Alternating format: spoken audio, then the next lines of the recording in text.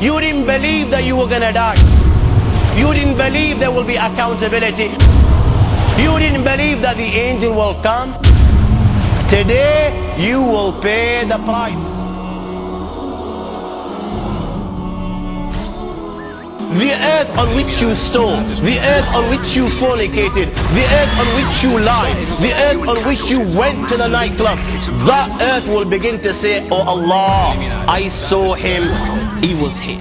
This dunya is deceiving. Why? Because everything with this dunya will come to an end, and this dunya will also come to an end.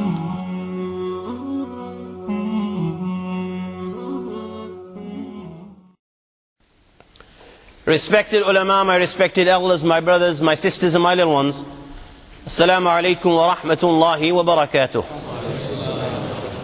After praising the Almighty Allah subhanahu wa ta'ala and sending salutations on Nabi Kareem sallallahu alayhi wa sallam, I begin as always by first thanking you, my host, for giving me this opportunity to convey the message of Allah and His Rasul sallallahu alayhi wa sallam. And I pray to the Almighty Allah subhanahu wa ta'ala that Allah accepts these efforts of yours in listening to this message in the late hours of the night. As I pray to the Almighty Allah subhanahu wa ta'ala that Allah accepts these efforts of mine in trying to deliver the message of Allah and His Rasul sallallahu alayhi wa sallam. My young friends, Allah subhanahu wa ta'ala says in His glorious book, He says, O Muslimano, kullu nafsin dha'iqatul maut. Every soul shall taste death. Irrespective of who you are, what you are, where you are, how big you may be, 7 foot, 8 foot, every soul will taste death. ثم قضى أجله. Everyone has a fixed time. 5 years, 10 years, 50 years.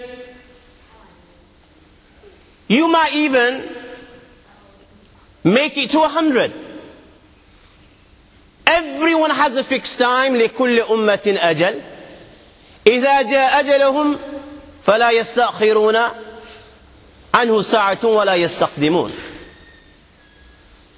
And when that fixed time comes, then my young friend, there will not be delay, not even for a zillionth of a second.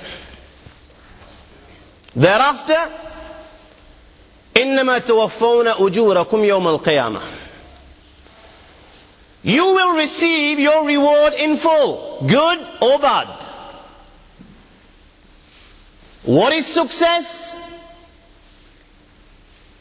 What, to have a fat car, $1 million in your bank account, going around with women to your right and women to your left?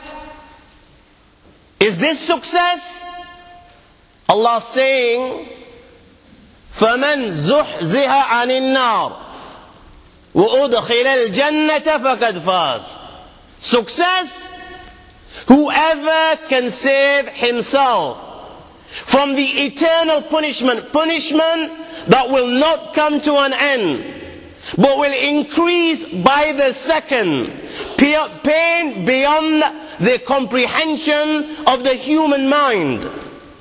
Whoever can save himself from that Jahannam, and he's admitted into gardens under which rivers flow, he is the one that has succeeded. وَمَا الْحَيَاةُ الدُّنْيَا إِلَّا مَتَاعُ الْغُرُورِ. My young friend, do not be deceived by that BMW that you may drive.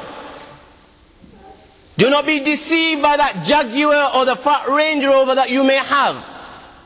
Do not be deceived by the bungalows that you may live in. Tall, lofty buildings, beautiful houses, the beautiful clothes that you may wear, Do not be deceived by this dunya. Why? وَمَا الْحَيَاةُ الدُّنْيَا إِلَّا مَتَاءُ الْغُرُورِ. This dunya is deceiving. Why? Because everything with this dunya will come to an end, and this dunya will also come to an end. كُلُّ مَنْ عَلَيْهَا فَانٍ وَيَبْقَى وَجْهُ رَبِّكَ ذُو الْجَلَالِ وَالْإِكْرَامِ. There is only one thing to remain, and that is none other than the Lord of the Arsh and Kursi, the creator of the dunya. Other than this, every single thing will perish. Say, O Muhammad, قل, tell these people, إِنَّ الْمَوْتَ الَّذِي تَفِرُّونَ مِنْ فَإِنَّهُ مُلَاقِيكُمْ.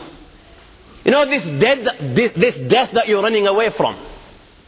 And you and I at this moment in time are running away from death. We really don't believe it. You know, we might not say with our mouths that we don't believe in death. We may acknowledge it, yeah, because we've seen people go before us. So we may say we believe, but our actions are a proof that we don't believe. You see the masajid full on a Friday, you see the masajid full today, you'll see the masajid full on the day of Eid. But the rest of the year, my young friend, tomorrow come Fajr Salah, you will see one or two safs inside this masjid, and the same goes around for every other masjid in this country.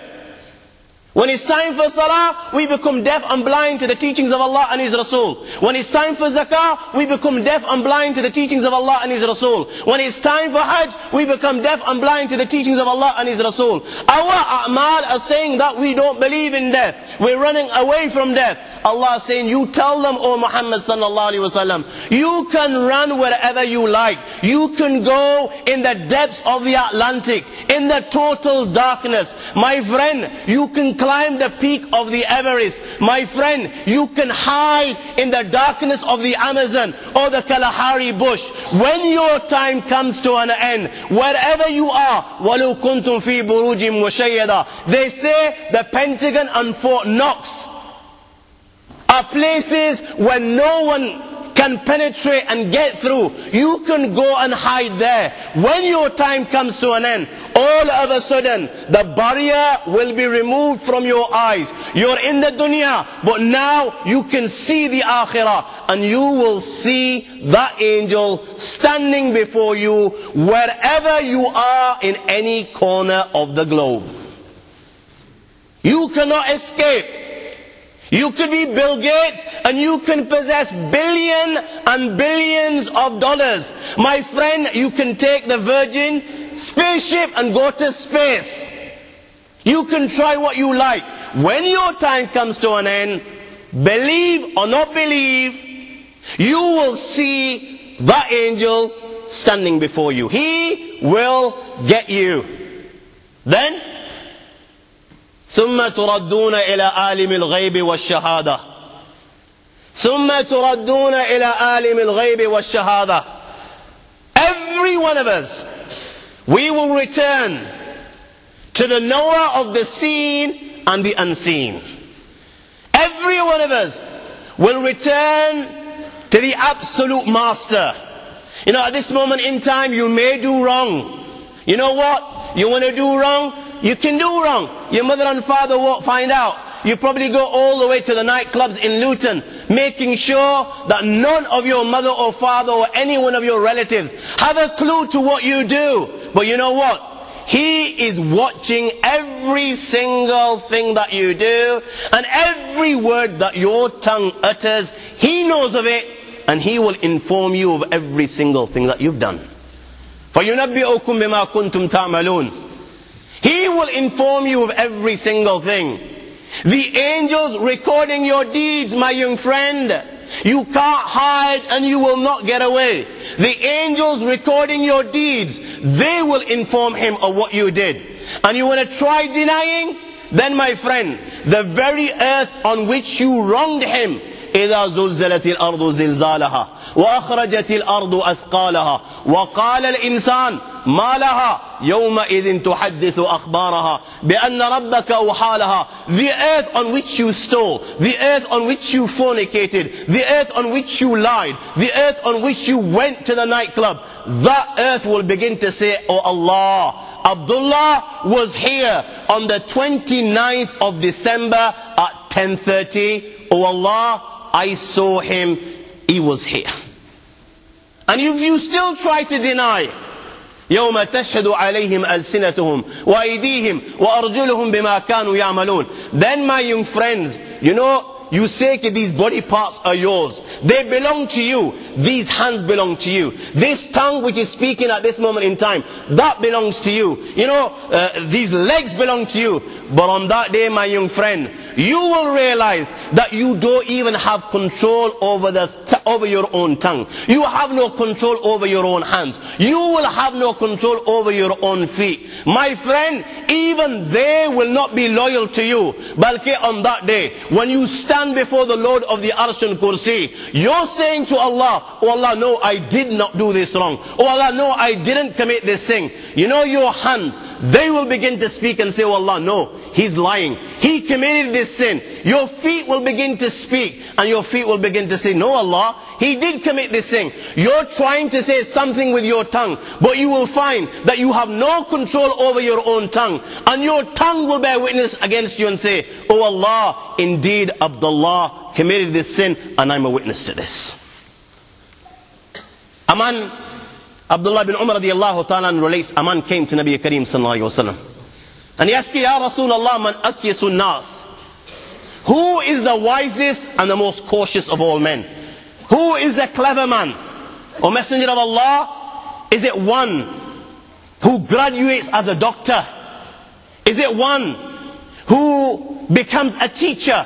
Is it a mechanic? Is it a builder? Is it a scientist? Is it a hafiz?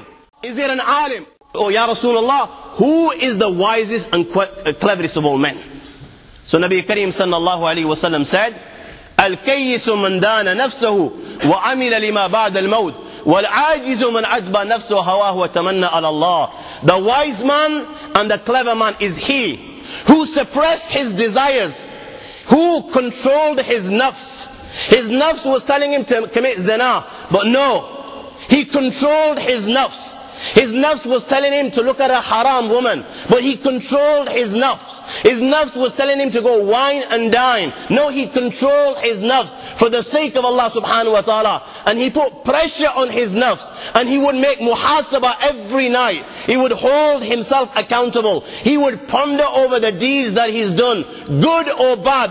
My friends, Nabi Kareem sallallahu alayhi wa sallam said, and then he would work day and night for the real life, the life that is to come after death, a life which will never end. And as a result, he would fast, he would pray, he would go for Hajj, he would help the poor and needy. Nabi Kareem sallallahu alayhi wa sallam said, he is the wisest of all men. He is the wisest of all men. He's realized his purpose in creation. He knows he's only here for a few days. He knows this is only a small journey. He has to get to the akhirah. That is the ultimate abode. That is the real abode. That is the final abode. He makes preparations for the real life. Whilst in the dunya, he is the wisest and cautious of all men. Sayyidina Ali radiallahu ta'ala anhu relates, ارتحلت الدنيا مدبرة وارتحلت الآخرة مقبلة. As every day passes, this dunya is coming to an end. For everything there's a fixed time. For everything there's a fixed time. There's a fixed time even for the heavens and the earth. Every day passes, every second passes. This dunya is coming to an end, and the akhirah, the next life, the hereafter, is coming closer and closer and closer. وَلِكُلٍّ وَاحِدٍ مِّنْهُمَا بَنُونَ. And each one of the two, the dunya has children and the akhirah has children. The dunya has people and sons inclined towards it. People that work day and night just to acquire pounds and pounds. People that work day and night so they can buy 5 cars. People that work day and night so they can buy 2-3 bungalows. The dunya has children, the akhirah has children. Those that suppress their desires and try their utmost best to please Allah and His Rasul sallallahu alaihi wasallam and do as much good as they possibly can. Each one of the two has children. Sayyidina Ali radiallahu ta'ala anhu says, O Muslimano, wisen up. لا تكونوا من أبناء الدنيا. لا تكونوا من أبناء الدنيا. O Muslimano, فَكُونُوا مِنْ أَبْنَاءِ الْآخِرَةِ, become the sons of the Akhirah. Those that work for the hereafter. Those that strive and sacrifice to acquire the pleasure of Allah and His Rasul sallallahu alaihi wasallam. Wisen up, become the sons of the Akhirah. Do not become the sons of the dunya. Why? فَإِنَّ الْيَوْمَ أَمَلٌ وَلَا حِسَابٌ. Whilst you're alive at this moment in time and you're breathing, you're in the dunya, you have this opportunity to perform good, to do good. وَلَا حِسَابٌ. And whilst you're here, my young friend, there is no accountability. Allah will not hold you account to anything. But tomorrow, غَدًا حِسَابٌ وَلَا عَمَلٌ. Tomorrow you say to the Lord of the Arsh and Kursi, Oh Allah, I beg you, لَوْ أَنَّ لِي كَرَّةً فَنَكُونَ مِنَ الْمُؤْمِنِينَ. Oh Allah, I beg you, give me another chance. Send me back to that dunya and I will believe. I will declare the kalima La ilaha illallah Muhammad Rasulullah. Oh Allah, I will put my head in prostration and I will not get out of prostration till you take my soul from my body. Oh Allah, I will donate in your path. I will help the poor needy. Oh Allah, I beg you, just give me one chance and I will prove it to you and I will show you how good and pious servant I am, an obedient servant I am. My young friends, on that day, you can beg as much as you like. You can ask as many times as you like. غَدًا حِسَابٌ وَلَا عَمَلٌ. On that day, you will not be given the opportunity to go back in the dunya and prove yourself. You only have one chance. It is up to you. Either from the Ashabul Yameen, either from the Ashabul Shimal. There will be hisab. There will be accountability. You will be asked with regards to your salah. You will be asked with regards to your zakah. You will be asked with regards to the people. My friends, an umrihi fima afna, wa an shababihi fima abla, wa an malihi min ayna iqtasaba, wa fima anfaqa, wa an ilmihi madha amila fi. You will be asked with regards to your youth. Every day of your youth, when you were strong and you could worship Allah subhanahu wa ta'ala because you had the strength to do a lot of good deeds, you will be asked, how did you spend your days of youth? One umrihi fima abna. Your life, we gave you 80 years, we gave you 65 years, we told you what your purpose in creation was. Tell me, what did you do with the 65 years of life that I gave you? One ilmihi madha amila fi. With regards to the knowledge that you had, how did you act upon it? Where you got this wealth from? Where did you spend it? My friends, on that day, every single deed that you perform, every word that your tongue uttered, there will be accountability. There will be accountability. My young friend, it doesn't come any simpler than this. You know, you do not need to be a rocket science. This is not rocket science. It does not come any more simpler than this. It does not come any more plainer than this. And it does not come any easier than this. Simple. فَكُونُوا مِنْ أَبْنَاءِ الْآخِرَةِ وَلَا تُكُونُوا مِنْ أَبْنَاءِ الدُّنْيَا. فَكُونُوا مِنْ أَبْنَاءِ الْآخِرَةِ وَلَا تُكُونُوا مِنْ أَبْنَاءِ الدُّنْيَا. And today, all I've come to do is ask you one simple question. And this question that I ask you is, my young friends, what choice will you make? What path will you choose? Will you choose the Ashabul Yameen, the path of those on the right? Or will you choose the Ashabul Shimal, the path of those on the left? Will you be min abna'i dunya, from the sons of the dunya that give preference to the dunya over the akhirah? Or my young friend, will you be the sons of the akhirah? You give preference to Allah and His Rasul sallallahu alaihi wasallam, and you give preference to the real life over this life. Simple question, what path will you choose? What path will you choose? And throughout this talk today, this is the question that I want you to bear in mind. And before you leave this gathering, I want you to answer this question on your own accord. But before you do this, let me help you today by relating to you the consequence of one that gives preference to this life and lives a life of neglect, rejecting the teachings of Allah and His Rasul sallallahu alaihi wasallam, and whining and dining. One that gives preference to the dunya over the akhirah. Let me just relate to you very briefly today the surprises that Allah subhanahu wa ta'ala has in store for him. Sayyidina Usman Ghani radiyallahu ta'ala anhu, the third Khalif of Islam, related with regards to him, كان عثمان إذا وقف على قبر بكى حتى تبل لحيته. Sayyidina Usman Ghani radiallahu ta'ala anhu, when he would stand next to a grave, tears would begin to flow from his eyes. So many tears would flow from the eyes of Sayyidina Usman Ghani radiallahu ta'ala anhu, that the blessed beard of Sayyidina Usman Ghani radiallahu ta'ala anhu would become white. And the people would say to Usman Ghani, O Uthman, تذكر الجنة والنار فلا تبكي وتبكي من هذا. O Usman, the mention of Jannat and Jahannam is made, yet you don't cry when the mention of Jannat and Jahannam is made. When the mention of the grave is made, O Uthman, you cry so much that your blessed beard becomes wet. Sayyidina Usman Ghani radiallahu ta'ala anhu responded, Ke O Muslimano, I've heard Nabi Kareem sallallahu alayhi wa sallam say, Ke inna al-qabr awwalu manazil al-akhirah.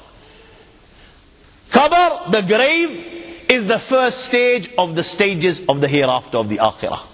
فَإِنَّ جَامِنْ, whoever succeeds at the stage of the grave, he will find فَمَا بَعْدُهُ أَيْسَرْ مِنْ, that every stage that is coming thereafter will be easy for him. The plane of resurrection will be more easier than the grave, and every stage that comes thereafter will become easy and easy and easy till he will enter paradise.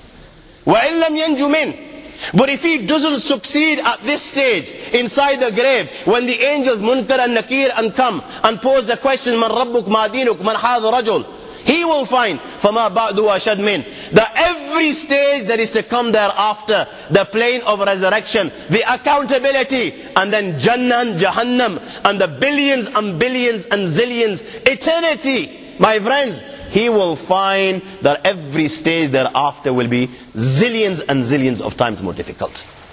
Zillions and zillions of times more difficult. This is why I say, my young friends, you know, if you want to believe, then you believe. If you don't want to believe, if you don't want to believe in Allah and His Rasul, if you don't want to believe in the Akhirah, then my friends, the choice is yours. Don't believe. Allah says, فَمَنْ شَاءَ فَلْيُؤْمِنْ وَمَنْ شَاءَ فَلْيَكْفُرْ. Nobody will be forced to declare the kalima la ilaha illallah, la ikraha fi din. Nobody will be forced to accept, embrace Islam and accept the kalima la ilaha illallah. You want to believe? You believe. You don't want to believe? Don't believe. You want to reject Allah and His Rasul sallallahu alayhi wa sallam? Then my friend, you reject Allah and His Rasul sallallahu alayhi wa sallam. You want to give preference to the dunya over the akhirah, and you want to enjoy this life, you know, the 50 years that you might get, the 60 years that you might get, and if you're lucky you get 100 years. You want to enjoy this, and you want to give this preference to the eternal bliss in paradise? Then my friend, it's your choice. You do this. You want to live a life whining and dining? You want to live a life pubbing and clubbing? You want to live a life chilling and thrilling? Then my friend, you do this. Well, let me tell you, you know what? The last laugh will be with none other than the Lord of the Arsh and Kursi. The last laugh will be with none other than the Lord of the Arsh and Kursi. Because Rasulullah sallallahu alaihi wasallam said, you do as you please, but remember, تَمُوتُونَ كَمَا تَحْيَوْنَ وَتُحْشِرُونَ كَمَا تَمُوتُونَ. You will die just like you lived. You will die just like you lived. And you will be resurrected on the day of judgment just like you died. كُلُّ عَبْدٍ يُبْعَثْ عَلَى مَا مَاتَ عَلَيْهِ. You will die just like you lived. You know, if you've lived whining and dining, chilling and thrilling, and giving preference to the dunya over the akhirah, and then you think in your little mind that on the point of death you will utter the kalima la ilaha illallah Muhammad Rasulullah, or you will die reciting dhikr or sending salutations on Muhammad sallallahu alaihi wasallam, or you will die in the state of prostration, then my friend, people like you and me are living in cuckoo land. We're living in cuckoo land. If we believe that we reject Allah and His Rasul sallallahu alaihi wasallam, then we're going to die with the kalima la ilaha illallah, then we're kidding none other than ourselves. Just as it is hoped that one who pleases Allah and His Rasul and suppresses his desires and gives preference to the akhirah over the dunya, Allah will honor him at the time of death. It's so possible that Allah takes out his soul when he's in the state of prostration, when he's bowing down before the Lord of the Arsh and Kursi in prayer. Or Allah takes out his soul when he's woken up during the night and his hands are raised before his master and he's begging for Allah's mercy. Oh my friends, Allah takes his soul while he's sitting in the masjid of Rasulullah sallallahu alaihi wasallam before the Rawdah, offering salams to Rasulullah sallallahu alaihi wasallam. Or he's in the Masjid al-Haram, in the state of Ihram, making tawaf around the house of Allah. Just as it is hope that Allah subhanahu wa ta'ala will honor that individual who gives preference to the akhirah over the dunya, it is feared one who gives preference to the dunya over the akhirah and rejects the teachings of Allah and His Rasul and neglects his obligation to Allah and Rasulullah sallallahu alaihi wasallam. My friends, it is feared that Allah will disgrace him at the time of death. Allah will disgrace him at the time of death. And if Allah disgraces him at the time of death, then you tell me, what do you think Allah subhanahu wa ta'ala has in store for him thereafter in the grave, day of judgment and Jahannam? Sayyidina Abdullah bin Umar radiallahu ta'ala anhu, one occasion was traveling.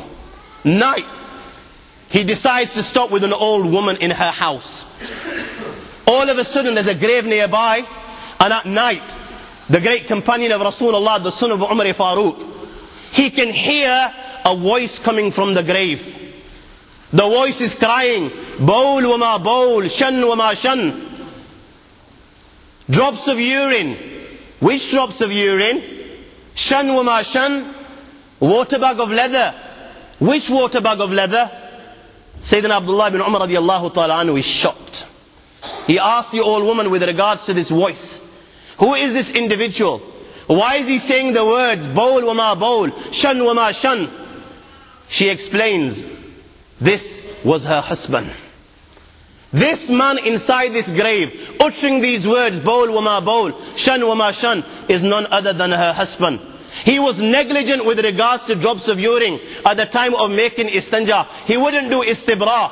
He wouldn't listen. She would tell him not to be negligent. She would tell him to be cautious, but he wouldn't pay heed to the teachings of Allah and His Rasul sallallahu alaihi wasallam. She would say to him, even animals are better than you. When they relieve themselves, when they urinate, even they, camels, spread their legs so as not to pollute their own bodies. But he wouldn't pay heed. She says, from the day he has died, he's been saying these words, Bawl wa ma bawl, shan wa ma shan. And Allah subhanahu wa ta'ala inside his grave is punishing him with regards to the sin that he would commit in the dunya, and which he took very lightly.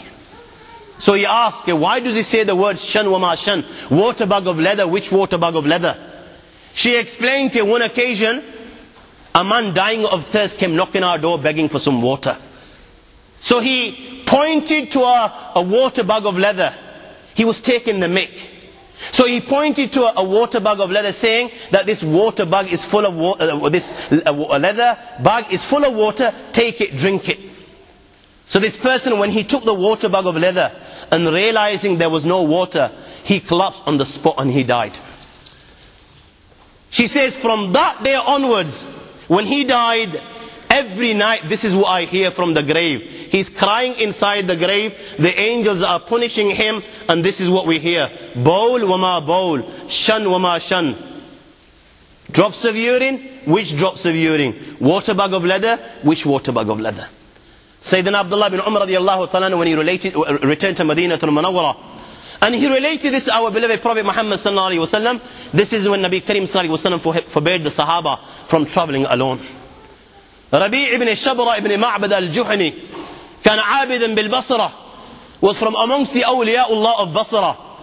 He relates this, he says, in Sham, I was present on one occasion at the time of death of a believer. In Sham, Syria, at the time of death of a believer. And he says the people were doing talqeen. They were telling him to read the kalima la ilaha illallah. Just as we do here today when somebody is on the point of death, we make talqeen. We read the kalima aloud in front of him so that he also follows us and he reads the kalima. Why? Because Rasulullah sallallahu alaihi wasallam said, Man kana akhiru kalamihi la ilaha illallah, dakhal al-jannah. Whoever recites the kalima la ilaha illallah, whoever last words are the kalima la ilaha illallah, be sure that this individual will enter paradise. This is why we try our utmost best, that this dying person, before he leaves this world, he utters the kalima la ilaha illallah Muhammad Rasulullah. So this dying believer, they're making talqeen, they're encouraging him. If before him, they're reciting the kalima la ilaha illallah, maybe he will follow them in their footsteps. My friends, dying moments, and he's telling all those people around him, he's saying to them, ishrab wasqini. He's saying the words, ishrab wasqini. He's telling all those around him to have a drink, take some alcohol, have a glass of wine. And he's saying to them, waskini, give me a glass of wine to drink. Did I not say, my young friends, you know, we give preference to the dunya over the akhirah, and then we believe, we wine and dine our lives, and then at the time of death, you know, if you and I think that we're going to die with the kalima la ilaha illallah Muhammad Rasulullah, then we are not conning anyone other than ourselves. We live in Kukulan. He spent his life like this, time of death. What he was used to, like Rasulullah said, tamutun kama tahyon. You will die just like you lived, and you will be resurrected on the day of judgment just like you died. And on his deathbed, he's asking for intoxicants. Asking for intoxicants. A man in Ahwaz related, time of death. And at the time of death, rather than reading the kalima la ilaha illallah Muhammad Rasulullah, my young friends, he's counting money. 5, 10, 20 pounds, 100 pounds.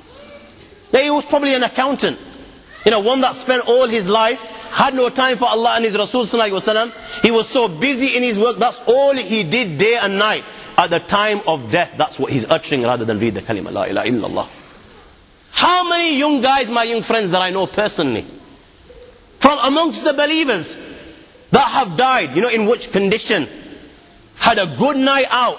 You know, you and I, with 25 years of age, 30 years of age, 80, you know, you think this is, we ain't even got to our peak. You just can't die. Why? People don't die when they're age of 18. That's nonsense. That's silly. You know, it just doesn't happen. It doesn't happen to young guys. People that drop at 70 plus, that thought doesn't even cross our mind. But how many from our youngsters, my young friends, have had a good night out? They buzzed out of their heads on seventh heaven after having taken a tablet or two, and before you know it, his heart's popped and he's gone. His heart's popped and he's gone in the state of intoxication. You know what? He was thinking that the angel's going to ring him and make an appointment. And when he agrees, that's when his soul will go. How foolish. How foolish. The thought doesn't even cross our minds that we're going to go. The great Jalaluddin Suyuti rahmatullah alayhi has related in his book, Sharh al-Sudur fi Ahwal al-Mawt wal-Qubur. He says that the ulama write that in general, there are 4 reasons and 4 causes for a bad ending. 4 causes as a result of which a person will be disgraced at the time of death. And he mentions them. At-tahawun bis-salat, number 1. Number 2, shurbul khamr. Number 3, ukukul walidain. Number 4, idha'ul muslimin. And you know what? Finding anyone that doesn't commit at least one of these sins in this day and age, we'd be lucky if we found someone that to some degree doesn't commit these sins. At-takasul bis-salat. The first one he mentioned was at-takasul bis-salat. Laziness with regards to salah. You know, just being lazy, not neglecting, not missing. Having a lazy attitude, just like the munafiqeen had at the time of Rasulullah. وَلَا يَأْتُونَ الصَّلَاةَ إِلَّا وَهُمْ كُسَالَى. Having a lazy attitude towards prayer is something that will bring about a bad death. My friends, never mind laziness with regards to salah. Look at our masajid. Our masajid are empty and they are crying. Our masajid are beautiful, but they are deprived of the real beauty, and that is obedient servants of Allah, prostrating before the Lord of the Arsh and Kursi 5 times a day. How many people will you find in this day and age, my young friends?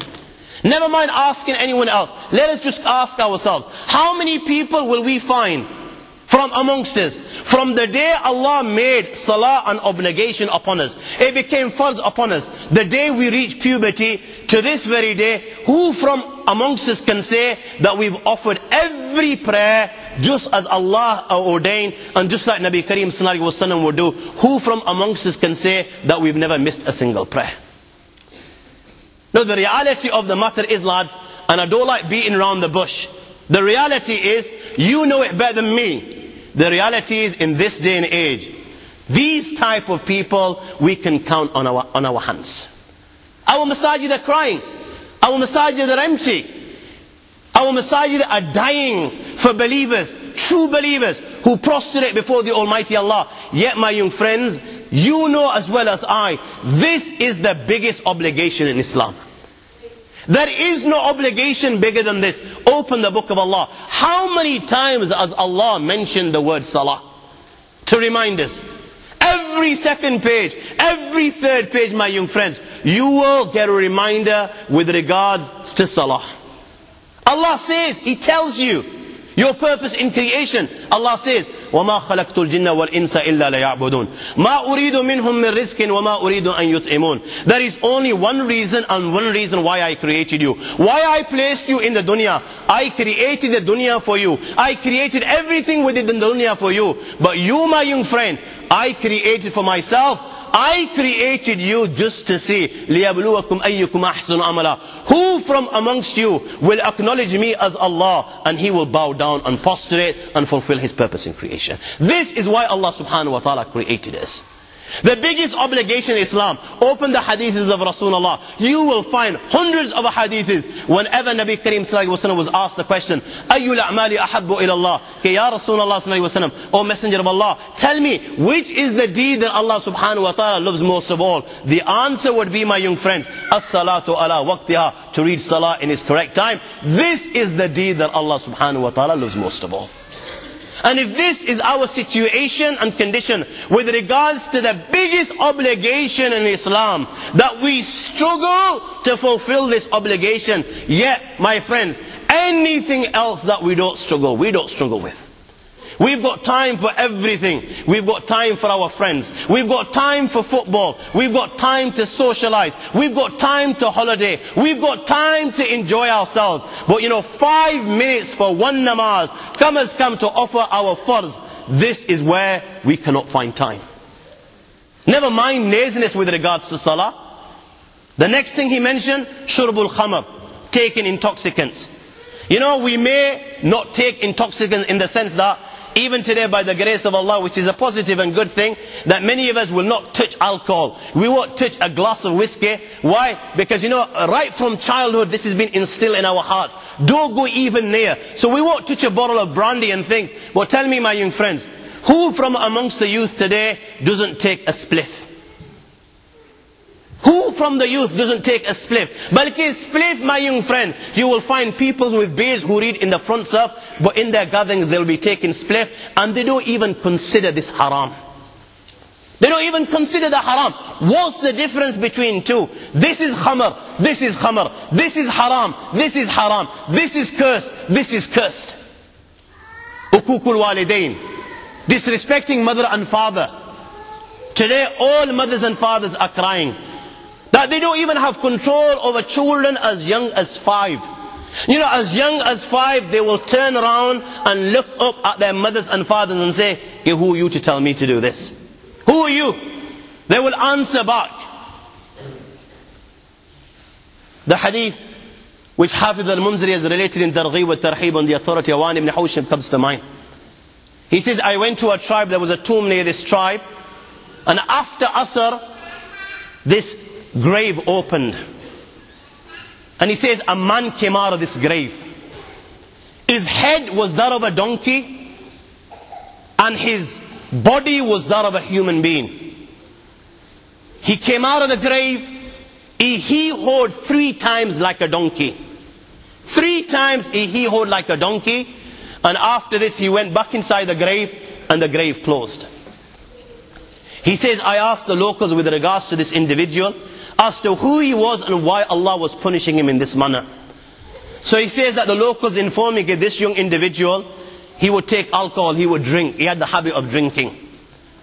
And when he would drink too much and he would return home in the evening to his mother, just as our mothers do, you know, when we're out and having a good night out, haven't told our mothers are sleepless, they're not even sleeping, they're waiting us for inside their homes, you know, fearing with regards to our well-being, are we okay, where are we, they're waiting there. My friends, his mother would do the same. When he would return and she would see him intoxicated, to save him from Jahannam and the fire of hell and the punishment of the Akhirah, she would give her son nasiha, and she would say to her son, "Oh my son, ittaqullah, fear Allah subhanahu wa ta'ala, stay well away from this thing, al-khamru jumma al-ithm, this is the mother of all evils, ummul khabaith, oh my son, rizsu min amali shaitan, is a filthy thing, is from the handicraft and works of the shaitan, fajtanibu la'allakum tuflihun, oh my son, if you want success, if you want to go to paradise, then don't even go near this. Oh my son, do you not realize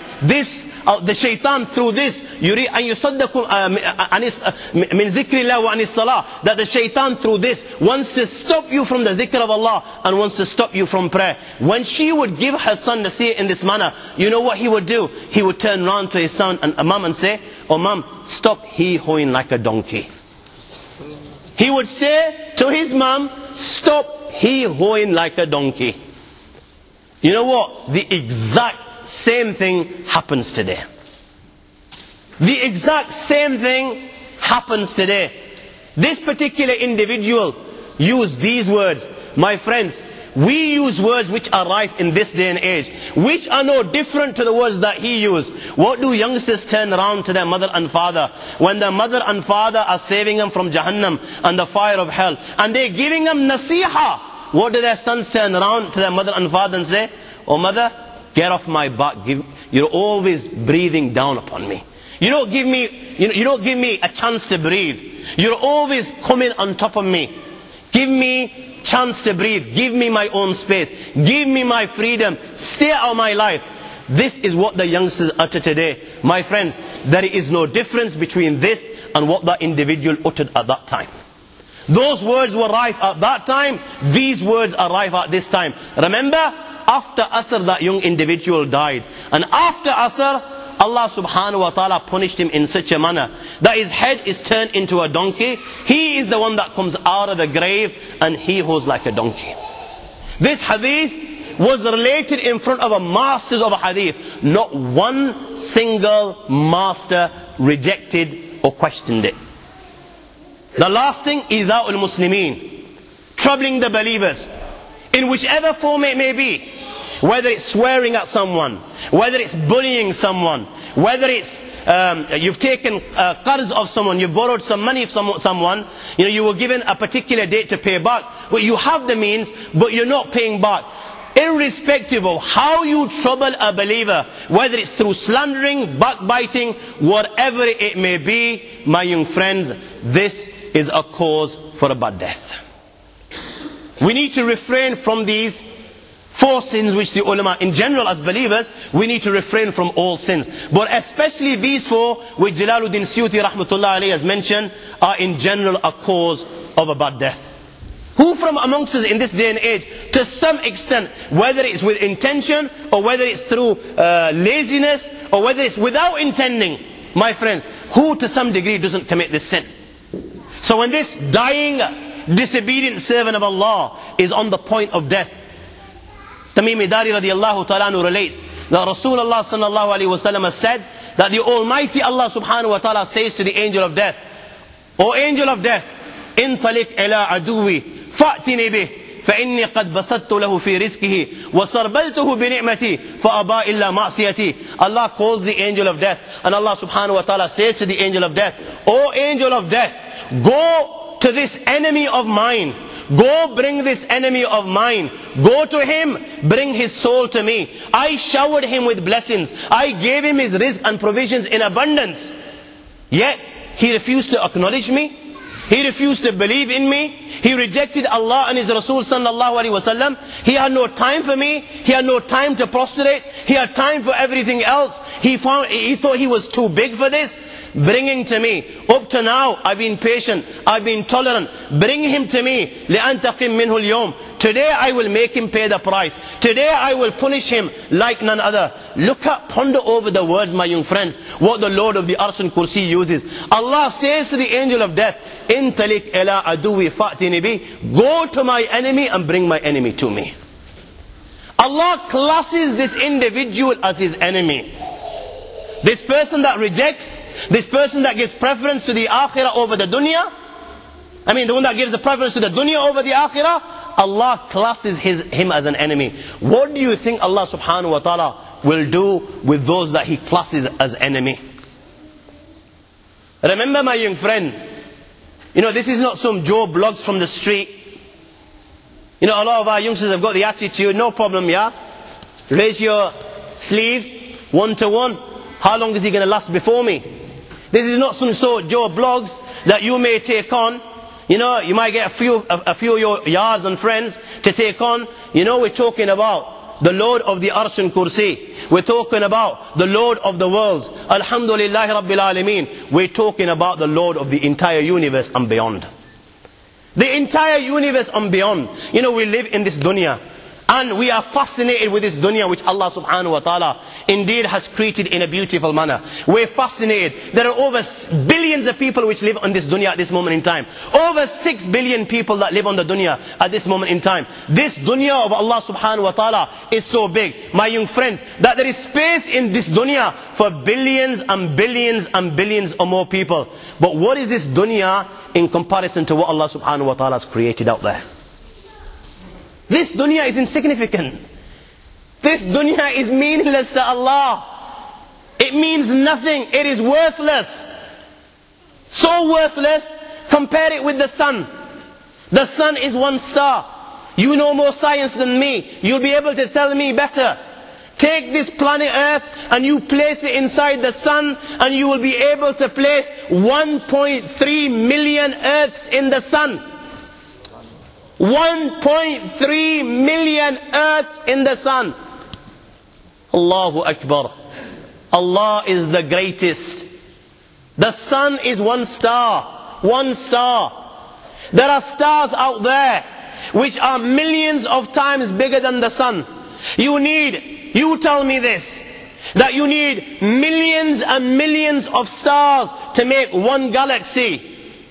And then you tell me this, that there are zillions of galaxies out there. Let me tell you on top of this, my young friend.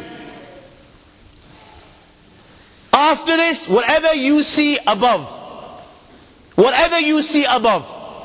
you raise your head and you look above, whatever you see above, the zillions and zillions and zillions of galaxies, let me tell you, everything there is within the first heaven. Everything there is within the first heaven. And Allah is the creator of 7 heavens. 7 heavens. And the distance between the first heaven and the second heaven is 500 years. The distance that can be covered in 500 years, at what speed? Only Allah knows. Only Allah knows. But it will take 500 years to get from the first heaven to the second heaven. 500 years from the second to the third, third to the fourth, fourth to the fifth, fifth to the sixth, sixth to the seventh. Every time it will take 500 years. After the 7 heavens, وَسِعَ كُرْسِيُّهُ السَّمَاوَاتِ وَالْأَرْضِ. You all read the Ayatul Kursi. You all know the Ayatul Kursi. After this you have the Kursi of Allah. You have the chair of Allah subhanahu wa ta'ala. These 7 heavens that we've just talked about, in comparison to the Kursi of Allah, they're non-existent. They're meaningless. Rasulullah sallallahu alaihi wasallam has given an example in a hadith, just to give us a little bit of understanding with regards to the 7 heavens in comparison to the Kursi of Allah. Take a ring from your finger, take it off, the small ring that you have, and place it, let's say, in a desert, the Sahara Desert. It's the biggest desert in the world. That ring that we take off from our fingers and place it in the Sahara Desert, what comparison is in between the ring and the Sahara Desert? Nothing. Nothing. The 7 heavens is the ring, and the kursi of Allah is the Sahara Desert. After the kursi of Allah, my young friends, you have the arsh of Allah. وَكَانَ أَرْشُهُ عَلَى الْمَاءِ. You have the arsh of Allah. Again, Rasulullah has explained, so just so that we can understand. Take the ring, place it in the desert. This time, the ring is the kursi, and the arsh is the desert. What is the kursi in comparison to the arsh of Allah? Nothing. Then you have angels which carry the arsh of Allah. Their heads are in the 7th heaven and their feet are in the lowest earth. My friends, then you have the Lord of the arsh and kursi. لا تدركه الأبصار وهو يدرك الأبصار وهو اللطيف الخبير. He is beyond. The size of Allah, who Allah is, what Allah is, the greatness of Allah is beyond the comprehension of my little mind. This is the being that you and I are messing with. And if he classes you as an enemy, then my friend, he will make you pay like none other. He will make you pay like none other. And when Allah sends the angel of death, he says to him, bring him to me. I showered him with blessings. I gave him his provisions in abundance. Whatever he asked for, I gave him, and I gave him more. Look at the blessings of Allah upon you, my young friend. وَإِن تَعُدُّوا نِعْمَةَ اللَّهِ لَا تُحْصُوهَا إِنَّ الْإِنسَانَ لَظُلُومٌ كَفَّارٌ. If you and I were to count the blessings of Allah, we were to spend our entire life just counting the blessings of Allah upon us, I swear by Allah, our lives would come to an end, but we will not be able to count the blessings of Allah subhanahu wa ta'ala. This is how much blessings Allah has given us. Look at the provisions that Allah subhanahu wa ta'ala has given us.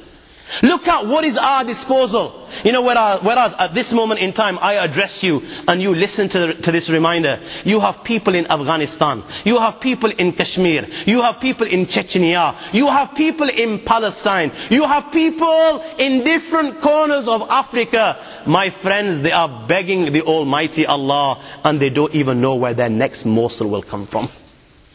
They do not know where their next morsel will come from. And their minds are only occupied, Ya Allah, where's this next morsel going to come from? They don't know whether they will be continuing, whether they'll be able to breathe in 5 seconds or not. This is their concern. Whereas you and I, Allah has blessed so much. Allah has blessed us so much in this country. You know, tomorrow morning when you wake up for your breakfast and you desire to have cereal, my young friend, Allah has blessed us so much that tomorrow morning when you wake up and you desire a cereal, my friend, Allah has blessed you so much that you're in a position, if you want cornflakes for your breakfast, you're in a position to have cornflakes. If you decide, no, not cornflakes, I want Weetabix, you're in a position to have Weetabix. If you don't want Weetabix, you want Cocoa Pops, my young friend, you're in a position to have Cocoa Pops. You're in a position to have Rice Krispies. You're in a position to have hundreds and different cereals. You know what? If you don't want cereal and you decide, look, today I want biscuits. How many different types of biscuits are at your disposal? You know what? If you decide to have juice instead, look at the different juices that are at your disposal. If you decide to have a hot liquid, you decide to have tea, coffee, how many different drinks are at your disposal? This is just for breakfast. Who can deny this? Which individual sitting here or listening to this lecture, wherever may be in this world, my friends, can deny these blessings of Allah subhanahu wa ta'ala? Then on top of this, my friends, the hands with which we touch, the feet with which we walk, the tongue that does the talking, the mouth with which we eat, the ears with which we hear, the eyes with which we see. Look at these countless blessings of Allah. You know, we've taken them for granted. This is why we don't value them. You know, if in this gathering here and now, Allah subhanahu wa ta'ala was to take just one of His blessings, I swear by Allah, this is when you and I will realize the blessing of Allah. You're talking to me at this moment, I'm talking to you, you're listening to me. The thought has never crossed your mind, or my mind for that sake, that Allah can take away these blessings. You haven't prepared for this. This thought did not come to your mind before you came in this gathering. You're looking at me, I'm looking at you, and you know what? Whilst you're looking at me and I'm looking at you, all of a sudden Allah's taken away your eyesight. Now there's total darkness in front of you. What do you think will happen? What do you think, my young friend? See if you can ponder this in your mind's eye. You're in this gathering at this moment in time. You're listening to what I'm saying. You're looking at me, and all of a sudden you cannot see me. You know what will happen? You'll quickly open your eyes again. Okay, what's happened? To see if I can see. But again, you know, no, it's darkness. Now what you'll do is, you'll start looking to your right. Is the darkness just at the front? So you look to the right. And now you're panicking. You're sweating. You know, you haven't uttered anything to anyone. You begin to look to your right. It's darkness again. You look into your left. There's darkness again. Now, my friend, you will feel in a manner like you never felt in your entire life.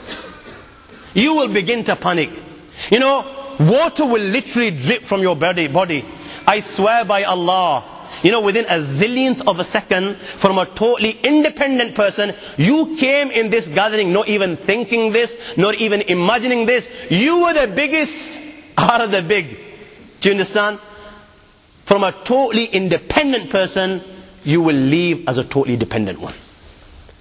Never mind getting outside to your home. I swear by Allah, you will not be able to leave this gathering without the assistance and help of your Muslim brother.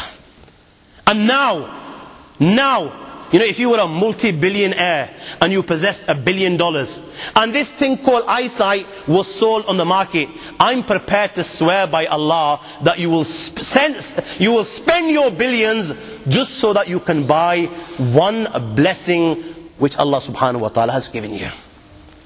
In comparison to this eyesight, you know, the billions that are in your account will be meaningless. Look at Allah, how Allah showered us with blessings. This is why Allah will say, I gave him everything. I gave him blessings upon blessings. You never asked for them. Tell me, my young friend, when was the last time you ever raised your hand and you thanked Allah for these eyes? When was the last time you ever raised your hand and you thanked Allah for all these blessings that He gave you? My friends, you didn't ask for them, but you know what? He was the Arhamur Rahimeen, the Akramul Akrameen, the Ajwadul Ajwadeen. Without you asking, without you begging, without you prostrating, He would give, He would give, He would give, and He would watch you turning your back on Him, becoming blind and deaf to His teachings. You had time for everything. You had time to watch the Liverpool game. You had time to go and chill with your friends. You had time to wine and dine. But the only thing and being that you didn't have time for the one that gave you these zillions and zillions of blessings. And He waited. He allowed you to make tawbah, because He accepts tawbah. He embraces those that turn to Him. Till when? Before the soul comes out of your body. He was waiting patiently. Maybe Abdullah today will embrace me. Indeed, he's lived 99 years of sin. Maybe today he will embrace me. Maybe today he will turn to me. But Abdullah didn't. He was still arrogant. Right till death do his part. Allah will say, now bring him. His time's come to an end. He lived a life of sin. He didn't believe. He rejected. Bring him to me today and I will punish him like none other. The angel of death will now go. You think the angel of death will wait? It's the Lord of the Arsh and Kursi. Kun fayakun. When He says happens, it happens. فَيَنْطَلِقُ إِلَيْهِ مَلَكَ الْمَوْتِ فِي أَقْرَهِ سُورَةٍ مَا رَآهُ أَحَدٌ مِّنَ النَّاسِ لَهُ إِثْنَةَ عَشَرَةَ عَيْنًا وَمَعَ سَفُودٍ مِّن نَّارٍ كَثِيرُ الشَّوْكِ. The angel of death will go. He will have 12 eyes. لَهُ إِثْنَةَ عَشَرَةَ عَيْنًا وَمَعَ سَفُودٍ مِّن نَّارٍ. He will carry a forked mace made out of fire. This mace will have plenty of forks and it will be made out of fire. My friends, he will have with him وَمَعَهُ 500 مِنَ الْمَلَائِكَةِ. 500 angels will accompany the angel of death. He will assume the most horrifying and frightening form any human has ever seen. 500 angels are with him. What will they bring? Ma'ahum nuhas. They will bring a piece of copper. وَجَمَرٌ مِّن جَمَرِ جَهَنَّمْ. They will bring huge embers of Jahannam. وَمَعُمْ سِيَاتٍ مِّن نَارٍ. Ta'ajjaj. They will bring with them scourges of fire. They will bring with them whips of fire. This is how he will come to receive the soul of the enemy of the Lord of the Arsh and Kursi. Ibn Abbas radiallahu ta'ala relates that on one occasion, Sayyidina Ibrahim alayhi salatu wasalam asked the angel of death. He said, "O angel of death, show me the form that you assume when you come to take the soul of a good believer, the sons of the Akhirah, the followers of Rasulullah, the lovers of Rasulullah sallallahu alaihi wasallam. Tell me, how do you take their soul?" So the angel of death said, "Ibrahim, turn your face away." He turned his face away. After a short while, he looks at the angel of death, and what does he find? He finds a very handsome young man, beautiful of face, beautiful clothing, sweet smell emitting from his body.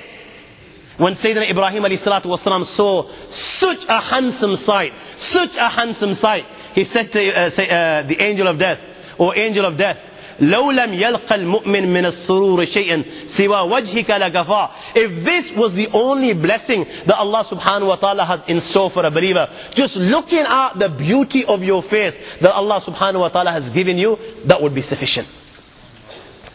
Ibrahim said, "Okay, now," Sayyidina Ibrahim alayhi salatu wasalam said to the angel of, "Now I want you to show me the form that you assume when you take the soul of a disobedient servant of Allah." The angel of death said to Ibrahim, "Ibrahim, no. La tutiku dhalik.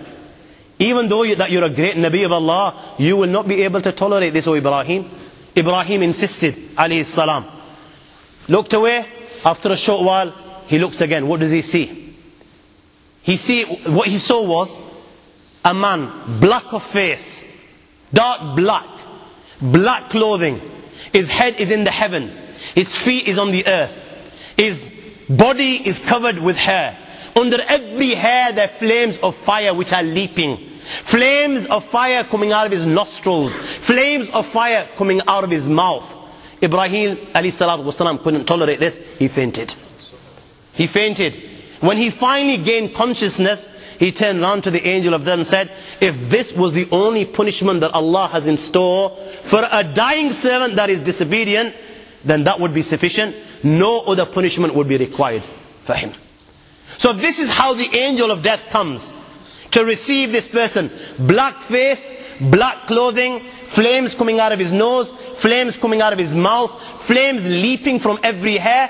He has in his hand a forked mace made out of fire. 500 angels that accompany him. They have with them piece of copper, huge embers of Jahannam, and each angel is carrying whips made out of fire. This is how now this army of Allah goes to receive the soul of this dying disobedient servant of Allah.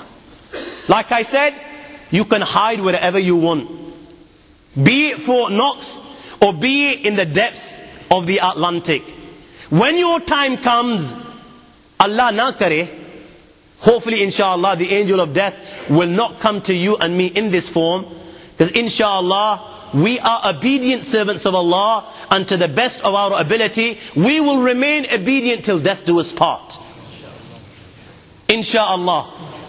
But my friend, for those that don't, you can hide in the Pentagon, you can hide in Fort Knox, or the depth of some ocean, or the peak of some mountain, North Pole to South Pole. When your time comes to an end, the barrier will be removed, and this is what you will see. This is what you will see. Not those around you. This is what you will see. The angel of death is standing before you. Do you understand? In this form. And my friends, he will strike you with such force, with this forked mace made out of fire, that these forks will penetrate, get stuck in every limb, every bone, every joint, and every vein. Can you imagine see if you can picture it in your mind's eye, your body, every limb, every joint, every vein, there's a fork inside it. Deep inside, penetrated. And while this forked mace and these forks are stuck in every vein and joint and flesh. Now, my friends, he will twist and he will turn. You know, ick is the pain when they're just inside. You know, that is intolerable. And then to go 1,000,000 times further, he will now twist and he will turn. Human mind cannot comprehend this pain. And he will begin to extract the soul. And he will start from the tips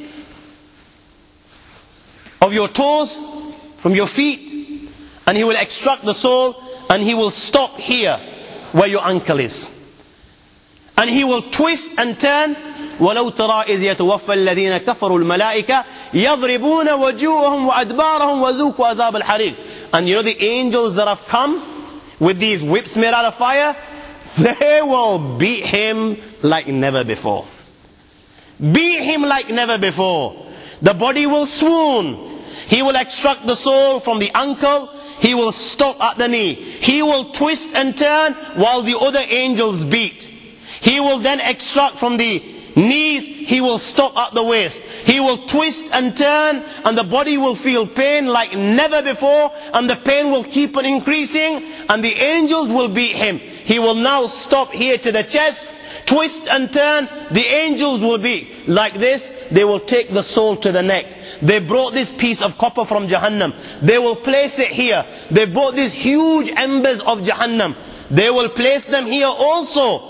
Now, my young friends, the angel of death will call out, اخرجي أيتها النفس الخبيثة إلى سموم وحميم وظل من يحموم لا بارد ولا كريم.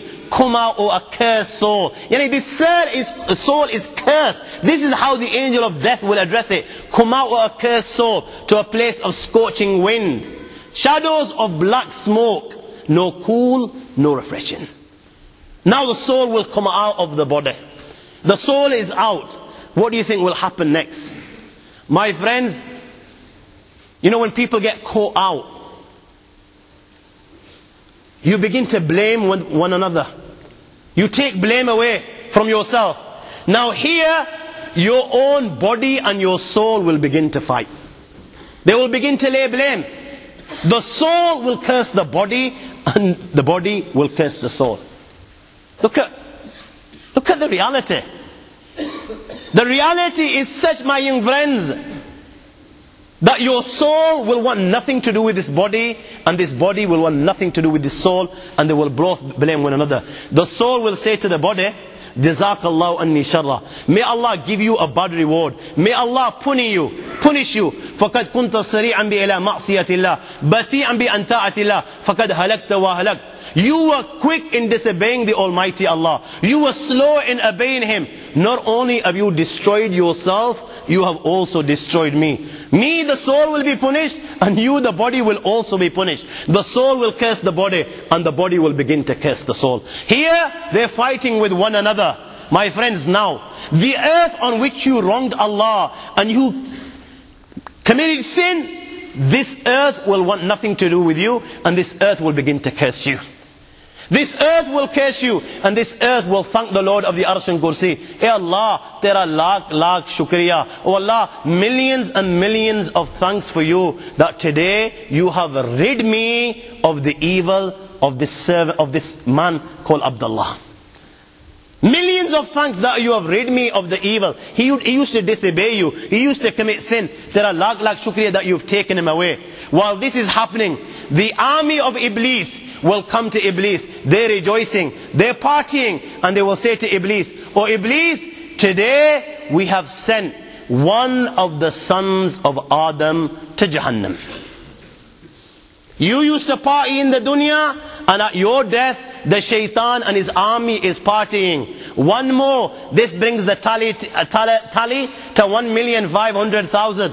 My young friend, now your soul has been taken out of the body. The hadith of Bara ibn Azib says, فَإِذَا أَخَذَهَا لَمْ يَدْءُ فِي يَدِهِ طَرْفَةَ عَيْنٍ حَتَّى يَجْعَلُوهَا فِي تِلْكَ الْمَسُوءِ. The angels that have come with the angel of death, they will not leave the soul inside his hand, not even for a millionth of a second. You know the time it takes to open and close the eye.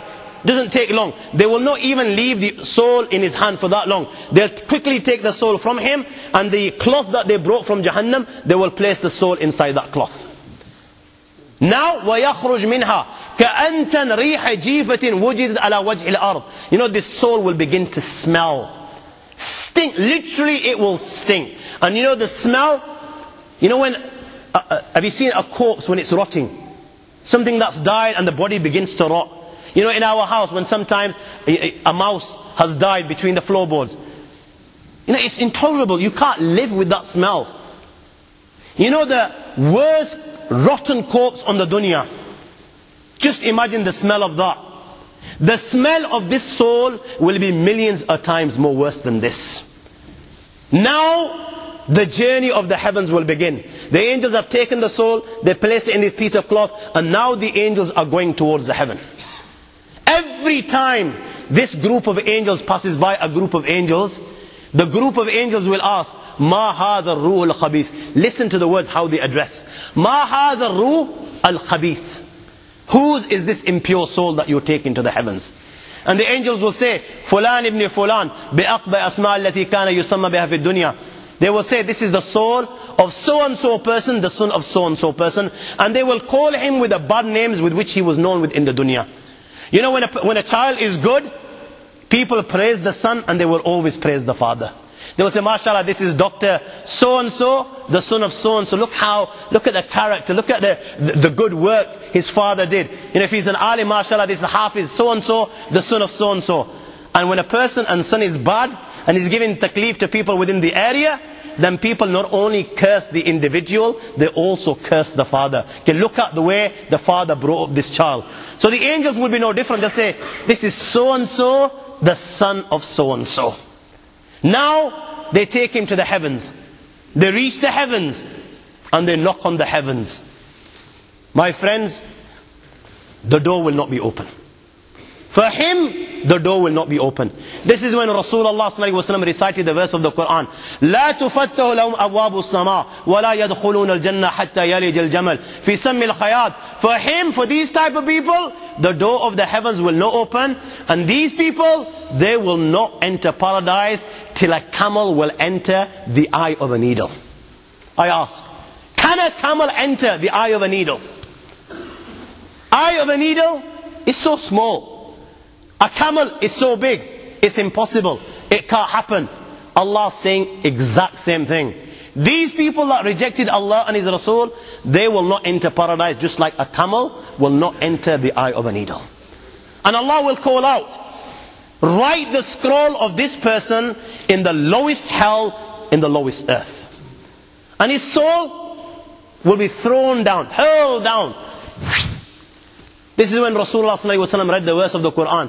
وَمَنْ يُشْرِكْ بِاللَّهِ فَكَأَنَّمَا خَرَّ مِنَ السَّمَاءِ فَتَخْطَفُهُ الطَّيْرُ أَوْ تَحْوِي بِهِ الرِّيحُ فِي مَكَانٍ سَحِيقٍ. Whoever associates partners with Allah is like is fallen from the heaven. And the birds have picked him up, or the wind has carried him to a distant land. His soul will be hurled down. Now, my friends, his soul will be returned inside his body, inside his grave. Now it will be the grave's turn. And what will the grave say? The grave will say, كُنْتَ لَأَبْغَزْ مَنْ يَمْشِي عَلَى ظَهْرِ إِلَيَّ. Out of all the people that walked on me, you, Abdullah, was the one I hated most of all. You, O Abdullah, was the one I hated most of all. O Abdullah, I've been waiting for you all this time. I've been waiting for you to come to me. Now that you have come to me today I will make you pay the price. Today you will know how I will deal with you. At that time, my young friends, the grave will embrace him with such force that the ribs of one side, they will penetrate into the other side. And Rasulullah ﷺ practically demonstrated this. He took the fingers of his right hand and he placed them in the fingers of his left hand like this. This is what will happen. This is what will happen. And now, the angels Munkar and Nakir will come. Jibreel Amin on one occasion asked Rasulullah, Ya Rasulullah, I want you to describe these angels for me. So Nabi Kareem Sallallahu Alaihi Wasallam was told, O Muhammad, without telling you the size of these angels, أبصارهما كالبرق الخاطف وأصواتهما كالرعد القاصف وأنيابهما كالصياص وأنفاسهما كاللهب يطعان في أشعارهما بين منكبي كل واحد منهما مسيرة كذا وكذا. أبصارهما كالبرق الخاطف, that their eyes glitter like lightning. Seen a flash of lightning? This is how their eyes glitter. وَأَصْوَاتُهُمَا كَالرَّعْدِ الْقَاسِفِ, you know, their voices rumble like thunder. وَأَنْيَابُهُمَا كَالسِّيَاصِ, their teeth are like the horns of a bull. Their hair reach their feet.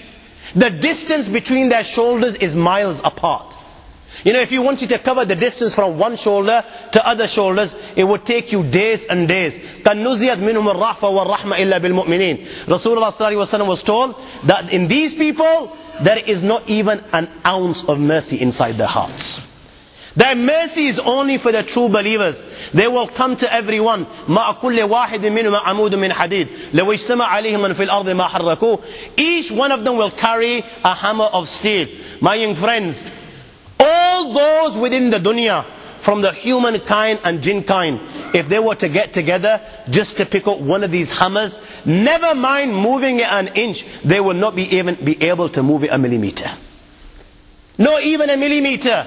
They will come to him in his grave. They will reproach him. فَيَنْطَحِرَانِ انْتِحَارًا يَتَقَعْقَوْ مِنْهُ عِظَامُهُ وَتَظُولُ أَعْذَامٍ مَفَاصِلِهِ فَيَخِرَّ مَخْشِينَ عَلَيْهِ. They will reproach him in such a manner. Allah protect, that every bone in his body will begin to crack. Every bone, they will reproach him. He will faint. When he comes round, they will ask the three questions. من ربك؟ ما دينك؟ من هذا الرجل؟ يا هذا اعرف مكانك. Recognize where you are. Look around you. The dunya has come to an end. You are now inside the grave. Tell us, Man Rabbuk, who is your Lord? Now you and I were sitting here and we're thinking, yeah, yar, I read the kalima la ilaha illallah Muhammad Rasulullah. Who doesn't know the answer to these? Who doesn't know the answer to these?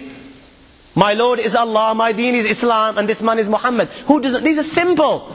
My young friends, you know, in there, if you haven't lived a life according to the teachings of Allah and His Rasul sallallahu alaihi wasallam, you know what? Just as those that wine and dine whilst they're alive are wining and dining on deathbed, and rather reading the kalima la ilaha illallah, they're uttering nonsense like give me intoxicants to drink. If you've spent a life like this, when these angels ask you these simple questions, and indeed they are simple questions, my friends, you will not have the answer. Now this guy was wining and dining. You know, when the question is asked, Man Rabbuk, who is your Lord? What do you think he will say? Allah says in the Quran, أَرَأَيْتَ مَنِ اتَّخَذَ إِلَهُ هَوَاهُ. You know, he was one of those, his God, his Lord was his desire. He didn't listen to Allah, he didn't follow the teachings of Rasulullah, he was following his desires. His desire was saying, you know what, this girl's look absolutely, she's dynamite, she's beautiful, go for her. He was going for her. His nafs was saying, forget salah, yaar, let's go chill with the boys, hang out on the street corners. He was doing this. His nafs was saying, you know what, it's not too bad to have a tablet or two, enjoy yourself. You know, you've only got 10, 15 years, life's to enjoy. That's what he was doing. He was listening to every single thing that his nafs was saying. This was his God, so what is he going to say? La ha ha la adri, I don't know. We'll ask him. They're going to ask him, Ma deen, what's your deen? There was no deen in his life, yaar. You know, he believed that, you know, you turn to Allah when you're 70. You know, when you can't pull anymore, you've got nowhere to go, you know, bones are cracking in, you've got arthritis, you've become weak, wrinkles on your faces. This is what he believed, that you go for Hajj at that age. Till then, you know, you enjoy. So what's he going to say? What's your deen? There was no deen in his life. He was just a chiller. Man hadha rajul. Who was this man? He didn't know who Muhammad sallallahu alaihi wasallam was. He read the kalima la ilaha, but he didn't know who Muhammad was. He never followed Muhammad sallallahu alaihi wasallam. He used to follow the likes of, you know, Ronaldos and the Messis, the Ronaldinhos. He used to follow people like, you know, the movie stars, these pop stars, you know, the way they were combing their hair, the walking the walk and talking the talk, and the clothes and the cars, you name it. For him, they were the role models. What's he going to turn around? What's he going to say? He's going to have an answer. Ha ha la adri. And at that time, my friends, فَيَضْرِبَانِهِ ضَرْبَةً يَتَتَايَرُ الشَّرَرُ فِي قَبْرِهِ. They will strike him with that mace with such force, my young friends, that the sparks will spread throughout the grave. Sparks will spread, and it will be said to him, look above. and a door will be open to paradise. He will look above, he will saw, the door will be open to paradise, he will be able to see paradise. He will be able to see the blessings of paradise. And it will be said, Ya adu Allah, O enemy of Allah, Hada manziluk law ata'ta Allah. How do you worship Allah? Then this was your abode. But you didn't. Rasulullah sallallahu alaihi wasallam at that time swore by his life. Walladhi nafsi biyadih. He swore by his life. You know, at that time, he will feel such regret, the likes of which he's never felt before. You know, that's when reality will come before his eyes. You know, he's seeing Jahannam, and he knows now that he's been deprived. He knows what's going to happen thereafter.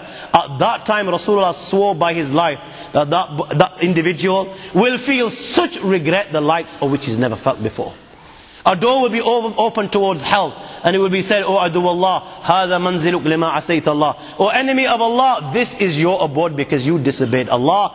And the hot fire of Jahannam will keep on entering his grave, and he will roast right till the day of judgment. Hadith of Bara ibn Azib, after the questions, a caller will call out, أن كذب عبدي فافرشوا له من النار والبسوه من النار وافتحوا له بابا إلى النار. Give him the clothes of Jahannam, give him the bedding of Jahannam, and open a door towards Jahannam for him. Thereafter, a man will come inside his grave. قبيح الوجه قبيح الثياب منتن الريح. This man is ugly of face, his clothes are ugly, he stinks. He will come in his grave, and this man will begin to mock. He'll begin to take the mick, and he will say to him, you know what? Abshir billadhi yasu'ak. Good news. Good news. Glad tidings of what? Alladhi yasu'ak. Of that which troubles you, of that which gives you taklif, of that which brings you pain. Hada yawmuka alladhi kunta tu'ad. You didn't believe. You were just too big to believe. هذا يومك الذي كنت توعد. My young friend, this is the day that you were promised. Allah mentioned it in the Quran, what your outcome will be if you reject. Rasulullah mentioned it in hundreds of hadiths, what your outcome will be if you reject. The A'imma on every Jummah would remind you of the consequences. In gatherings like this, you were reminded of these consequences. But you refused to believe. You didn't believe that you were going to die. You didn't believe there will be accountability. You didn't believe that the angel will come. Today you will pay the price. And he will ask, and who are you? فَوَجْهُكَ الْوَجْءَ الَّذِي يَجِيءُ بِالشَّرِّ. Your face brings bad news. Who are you? He will turn and say to him, أَنَا أَمُلُكَ الْخَبِيثِ. You know the bad deeds that you performed in the dunya? I am those deeds. Allah has given me a body so that you can see what you did in the dunya. And my friends, when he can see his deeds before him in the form of a body, black body which literally stinks, which black clothing, my friends, he will begin to beg the Almighty Allah. He will now know what's going to happen, my friends, and he will begin to beg the Almighty Allah, Wallah, Rabbi la tuqim as-sa'a, Rabbi la tuqim as-sa'a. Oh Allah, I beg you, do not bring the final hour. Do not bring the final hour, because he knows that whatever happens thereafter will be 1,000,000 times more severe, and it will keep on increasing and increasing and increasing, and there is no end. Hadith of Bara ibn Azib says, فَيُقَيِّدْ لَهُ أَسَبْ أَبْكَمْ. Thereafter, a blind and deaf tormentor will be appointed to torment him. Blind and deaf. Why blind and why deaf? So you know, when he's crying inside his grave, and he's begging, and he's shouting, and he's screaming, and tears of blood are flowing from his eyes, and he's begging for compassion and mercy to be shown, these tormentors will be blind and deaf, so they cannot see him crying, and they cannot hear him begging. And they will have a hammer. When they strike it on a mountain, it will turn to dust. And when they strike him, all the khalaiq, the creations of Allah, will be able to hear this, other than the thaqalain, that is the humankind and jinn kind. Sayyidina Abu Sa'id al-Khudri radiyallahu ta'ala relates The Nabi Kareem sallallahu alayhi wa sallam said, يُصَلَّةُ عَلَى الْكَافِرِ فِي كَبْرِ تِسْعَةٌ وَتِسْعُونَ تَنِينَ تُنْحِشُ وَتُلْدِغُ حَتَّى تَكُمُ السَّاعَةُ. 99 serpents will be sent upon him, and they will keep on biting him till the day of judgment. Such is the venom of one of them, my young friends, that if it was to sting the earth, nothing would grow on the earth right till the day of judgment. 99 upon him, and they will keep on stinging him right till the day of judgment. Right till the day of judgment. The reality of the matter is, my young friends, different people will receive different punishments. It was the practice of Rasulullah sallallahu alaihi wasallam that after Fajr Salah, he would sit down with the Sahaba and he would ask them, okay, have you seen a dream? Now if the Sahaba had seen something significant, they would relate, and if they hadn't, they would say, no, Ya Rasulullah. So according to this practice, he asked, has anyone seen a dream? The Sahaba said no. So Nabi Kareem sallallahu alaihi wasallam began to relate his dream. And Nabi Kareem sallallahu alaihi wasallam mentioned, okay, last night, the angels came, held me by the hand, and they took me to the blessed land, Quds. He says, on the way I came across some people, two men. One was standing, one was sitting down. The one that was standing, he had a hooked rod. Metal hooked rod. And what he would do was, he would rip open the mouth of this person that is sitting down. He would come to one side, let's say the right hand side, and he would begin ripping his mouth. And now this guy is crying, wailing, shedding tears of blood. But this guy continues. He becomes blind and deaf to his crying. He keeps on ripping his mouth till he reaches the nape. When he gets to this, now he comes to the other side. He begins to rip the other side. As he's ripping the other side, he will find that the right hand side is become better just like it was before.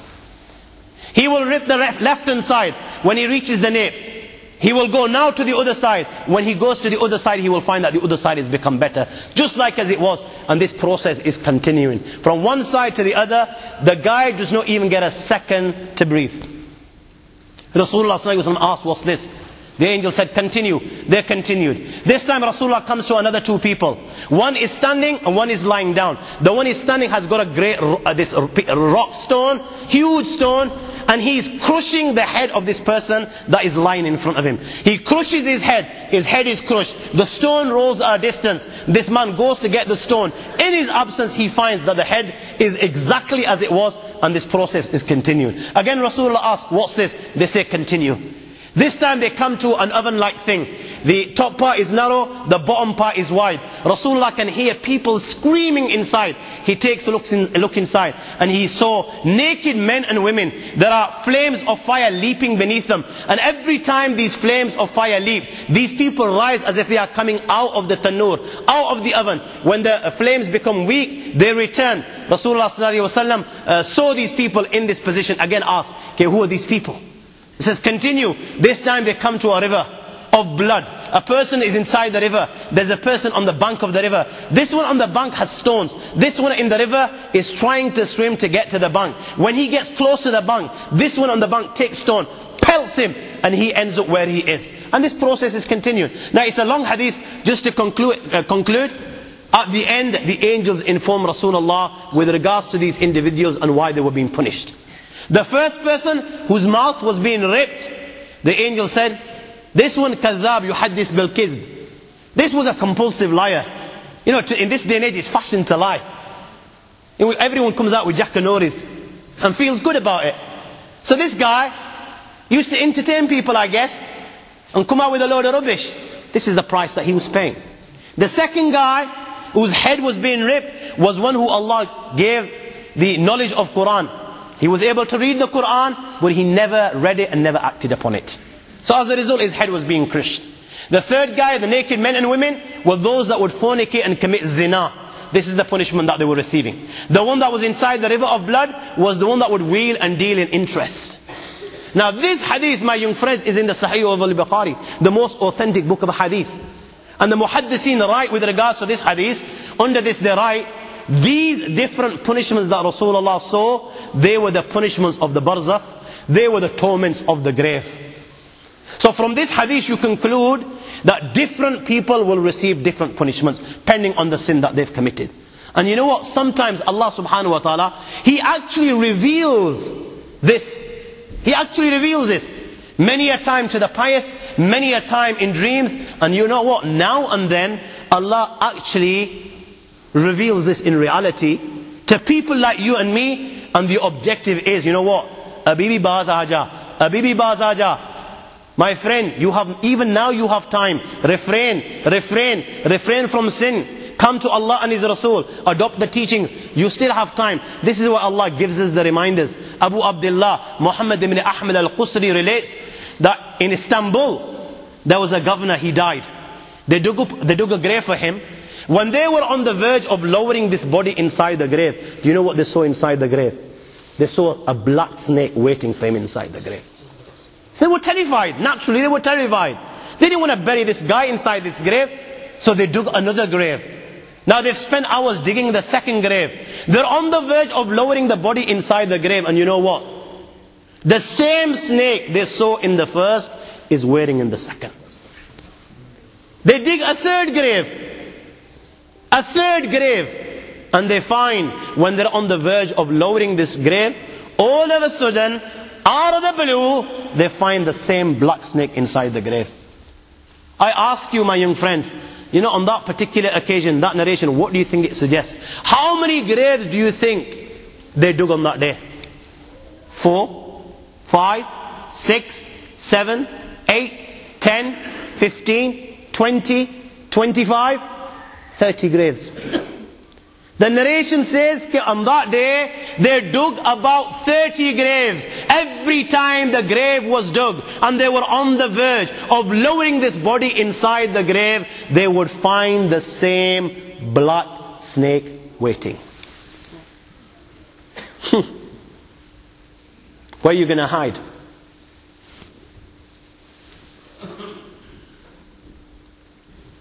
It doesn't come any clearer than this. Where are you going to hide? Where? Allah. You know, even when you've gone 6 foot under, you can't get away. You've left the dunya and you've gone 6 foot under and you think you've got away with it.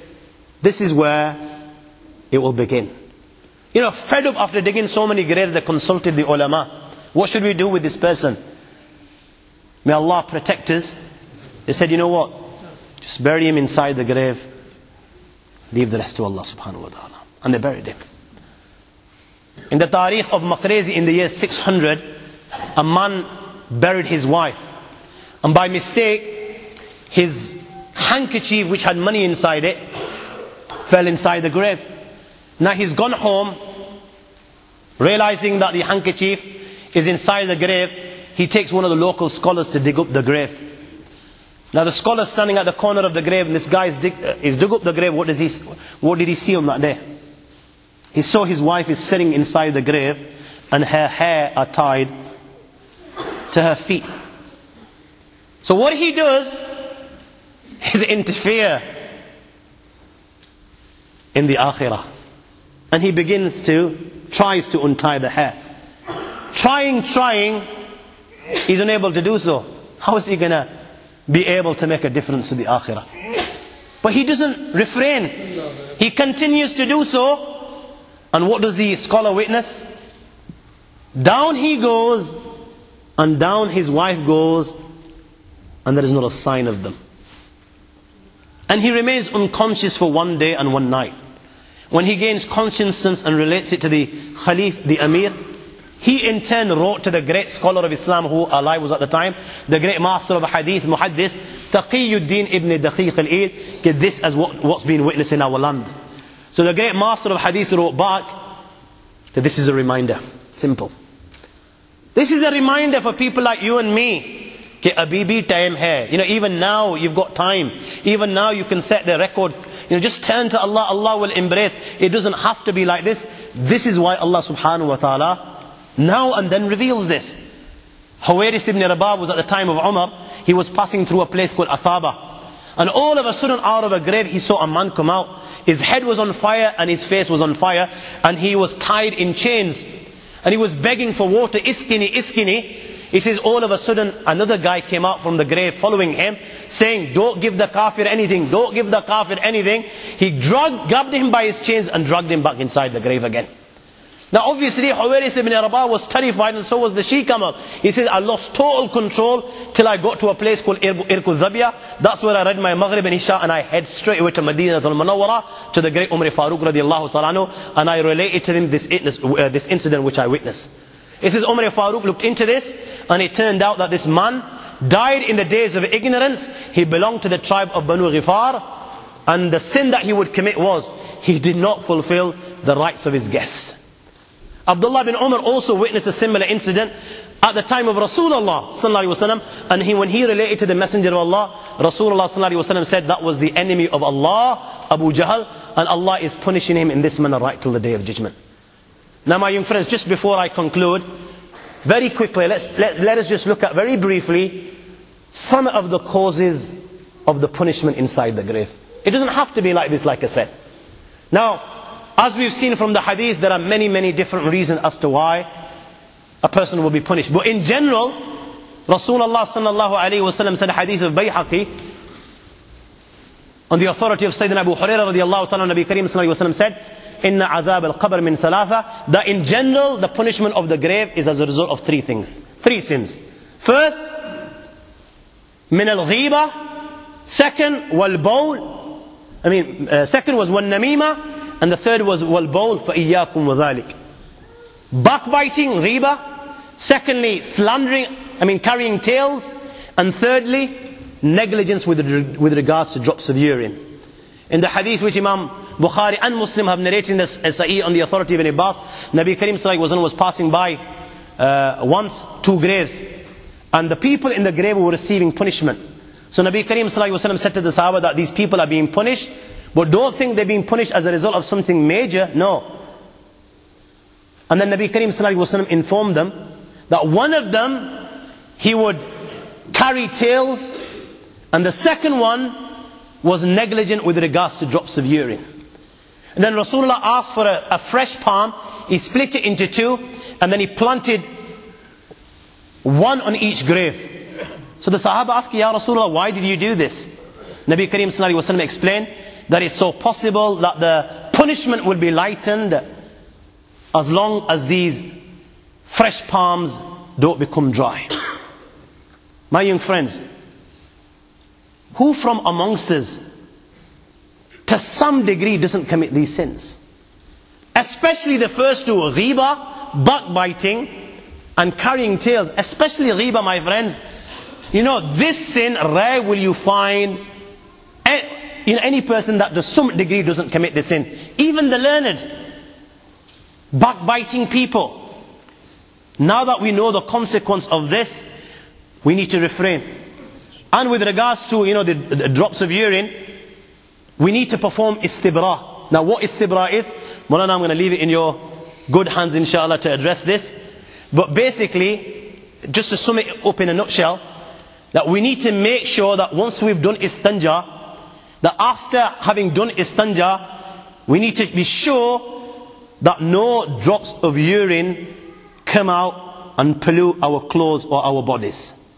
Now those that don't perform istibra, without you even knowing, my young friends, you'll be committing this sin. There is nowhere on God's earth, in general, if you're not doing istibra, that you're not committing this sin. And you won't even know it. Sometimes one little drop will come out and you won't even realize. You won't even realize. That's all of us included, me included. You won't realize. So this is why it's important that once we do istinja, we do istibra, and hopefully inshallah Maulana will shed light on this in a Jummah or some fiqh class. Things that you can do that which will help and save you from the punishment of the grave, and this is something that every one of us can do. And if at least one person acts upon this, then you know what? It's been a good day for me. And even if you don't, it's still a good day. Why? Hopefully Allah will accept, and I'm going to bank the difference in the akhirah. This is what you call banking the difference, guys. You want to be a billionaire? Then these are the types of accounts that you need to open. Not ones in Swiss accounts, yard. And you just kid yourself that you're a big billionaire. Oh my God, how foolish! How foolish can you get? You open these accounts in the Swiss accounts and you have these billions. Only for them to freeze. You know, if this human cannot, if it doesn't click after this, then when is it going to click? Open these type of accounts and I swear by Allah, Allah will never freeze any one of them. Your account will never be frozen. But you know, you'll be shocked that you, in your mind, you only put £1 million in there. You know, on the day of judgment, I only know the last word is zillion. I don't know anything beyond that. Yeah? But you know what? Zillion times a zillion times a zillion, to the last number, whatever it may be, if there's one, yeah, this is what you will find. This is the return that Allah subhanahu wa ta'ala gives. It doesn't give you 1% or 2%. And this is the type of account that you want to open with Allah. Do whatever good you can. Invest here, invest there. You will not be disappointed. Now, the amal that will help you in the next life, Rasulullah sallallahu alaihi wasallam said, Abdullah bin Mas'ud, Man qara'a tabaraka alladhi biyadihi al-mulk, kulla laylatin mana'u Allah biha min adhab al-qabr. Whoever reads Surah Mulk every night, hopefully Allah will protect him from the punishment of the grave. Now, who can't read Surah Mulk? You know, 29th juz, the first surah, it's 4 sides long. 4 sides. How long will it take you to memorize 4 sides? You know, even the guy that's got no brain, he'll memorize it. Why? إِنَّا نَحْنُ نَزَّلْنَا الذِّكْرَ وَإِنَّا لَهُ لَحَافِظُونَ. Allah's made the Quran easy, and He's made it so that it can be memorized. This is why kids at the age of 5, 7, 8, 9 can't even speak their mother tongues, but they have the entire Quran inside their hearts. Top end, my young friends. And mashallah, you Londoners, you guys have got degrees. Alhumdulilah. Bachelors and masters and PhDs. You're educated people. The whole world talks about the city of London and the people of London. So Allah's blessed you. How long will it take you to memorize 4 sides? 2 weeks? So okay, let's say you're learning a line a day, yeah, and it takes you a month. Everyone can do it. And you know what? If it's going to help you so much that whatever I've mentioned today is going to protect you from that, come on guys, don't you think you've got a deal and a half? Indeed, in one hadith Ibn Abbas Tirmizi, a companion of Rasulullah, he set up a tent. He set up on a grave and he didn't know it was the grave. Now, all of a sudden, whilst he's inside the tent, he can actually hear somebody inside the grave and he's reading Surah Al-Mulk. So he was shocked. And he related this to our beloved Prophet Muhammad sallallahu alaihi wasallam. Ya Rasulullah, I set up my tent. Didn't know it was a grave. I set up my tent on a grave. All of a sudden, I could hear somebody reading Surah Al-Mulk. So Nabi Kareem sallallahu alaihi wasallam confirmed, indeed, Hiya al-munjiyah tunjihi min adhab al-qabr. That surah is the protector, and it will protect him from the punishment of the grave. But in a hadith which Ibn Asakir has related, a weak hadith on the authority of Anas, a man died and the only thing that he knew was Surah Al-Mulk. So, you know, the reason I'm relating this, you know, there are many guys that don't know how to read the Quran. Yeah, this guy only knew Surah Mulk, only Surah Mulk. Now he's died, he's inside his grave, and Allah sent the angels to punish him. The angel of punishment comes inside his grave. The angel of punishment comes, Surah Mulk is also there and is standing between him and the punishment. So the angel says, move out of the way. You're from the book of Allah and I don't want to harm you, but I haven't got a choice. Allah's told me to punish him. If you want to intercede and protect him, then go ask the Lord of the Arsh and Kursi. The surah will go to the Almighty Allah and say, oh Allah, you know this servant of yours, out of your entire book, he would intend for me and he would come and recite me. Oh Allah, أَفَمُحَرِّكُ أَنْتَ بِالنَّارِ وَأَنَا فِي جَوْفِهِ. Are you going to punish him today with the fire whilst I'm inside his heart? And if you're going to do this, oh Allah, then I want you to remove me from your book. Allah is the Arhamul Rahimin, the Akramul Akramin, the Ajwadul Ajwadin. He needs excuses, my young friends, to give you paradise. Will you give him that excuse? You know, every time you do a deed, let this thought cross your mind. You know what? Maybe this is the one. And I swear by Allah, you will do many good deeds. And every time you sin, let this thought cross your mind. You know what? Maybe this is the one as a result of which Allah will send me to Jahannam. And you know what? You won't commit any sin. When you do good, let the thought cross your mind. Maybe this is the one that Allah will like and He will give me paradise. And when you wrong, let this thought cross your mind. Maybe this is the one that He will hold me to account for and you will never sin. So the surah will say, oh Allah, take me out from your book. Allah subhanahu wa ta'ala will say, it seems that you've become angry. The surah will say, oh Allah, do I have the right to become angry? He would recite me and you're punishing him. Allah subhanahu wa ta'ala will say, your intercession has been accepted. You do with him as you please. This very surah, 4 sides. You're learning a line a day, my young friends. Top end, it'll take you a month or two. Top end comes to his rescue, saves him from the punishment of the grave, will come, place his mouth on his mouth and say, مرحبا بهذا الفم فربما معاني مرحبا بهذا الصدر فربما وعاني مرحبا بهاتين القدمتين فربما قامت به مرحبا بهذا الفم فربما تلاني. Okay, what to say of this mouth that would recite me? What to say of this heart that had memorized me? And what to say of these feet that would stand with me in prayer and recite me inside prayer? And thereafter, the surah will stay with him inside his grave so that he doesn't become afraid. You're going to get your money's worth, guys. This is something that every one of us can do. There are other deeds also, but we've got no choice in this matter. Let's say, for example, dying on Jummah. I haven't got a choice in this, and no of you got a choice in this. You know, if you're one of those that are lucky, then Alhamdulillah. Because Rasulullah sallallahu alayhi wa sallam said, مَا مِن مُسْلِمٍ يَمُوتُ يَوْمُ الْجُمَعِ وَلَيْلَةَ الْجُمَعِ إِلَّا وَقَى اللَّهُ مِنْ فِتْنَةِ الْكَبَرِ. Whoever dies on Jummah, Allah will save him from the punishment of the grave. Whoever dies, مَنْ مَاتَ مُرَابِطًا, protecting the boundaries of Islam, the boundaries of Islam, not only will he be saved from the punishment of the grave, he will receive the good deeds that he would perform, and he will also be saved of the terror when Israfil blows inside the horn. Now the easiest of these deeds is to read Surah Al-Mulk. And I assure you, once you've memorized it, no, literally it will take you not more than 3 minutes. You know, by the time you leave the masjid and sit in your car or get to your house, you'll have read it. And when the hadith of Anas which are related was mentioned, Rasulullah mentioned it to the Sahaba, لَمْ يَبْقَ صَغِيرٌ وَلَا كَبِيرٌ وَلَا حُرٌ وَلَا عَبْدٌ إِلَّا تَعَلَّمَهَا. Every young, old, free man and slave memorized and learned this surah, Surah Al-Mulk.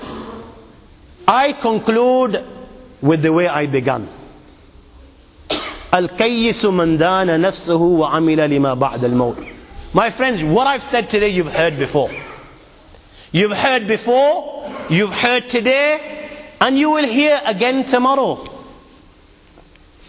It's meaningless. If it comes from one ear and it leaves the other, then it's meaningless. This is why I relate this hadith as I began. The clever man is he, man dana nafsahu, who controlled his nafs, who suppressed it. The nafs is whispering, let's go out and chill, let's wine and dine, this girl looks beautiful, let's spend some time there, take a tablet or two, sell a few tablets here, make a quick few pounds. No, he suppresses it. Why? No, because Allah and His Rasul prohibited this. And he's suppressing it on one side, and he's pleasing Allah and His Rasul on the other side by working for the real life. And Sayyidina Ali, what did he say? فَكُونُوا مِنْ أَبْنَاءِ الْآخِرَةِ وَلَا تَكُونُوا مِنْ أَبْنَاءِ الدُّنْيَا. Become the sons of the akhirah, do not become the sons of the dunya. It's so foolish, don't you think, guys? How long will we live for? 100 years? Not every guy makes a century, does it now? Not every guy makes a century. You saw what happened to England today. Yeah? And even if you made a century, what's that century in comparison to the akhirah? You live for 100 years. How long do you think accountability is? كان مقدار 50,000 سنة. The day of judgment is 50,000 years long. 50,000 years long.